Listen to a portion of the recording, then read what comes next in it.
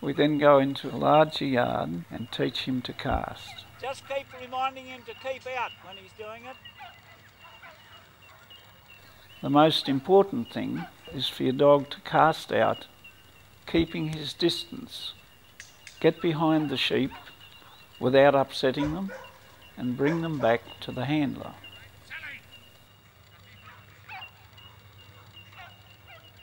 Note how the dog, keeping his distance and working the sheep at a lovely steady pace. The sheep act for the dog and they too work at nice steady pace to the handler. And this is happening because we've started the dog off from scratch and taught him the right way.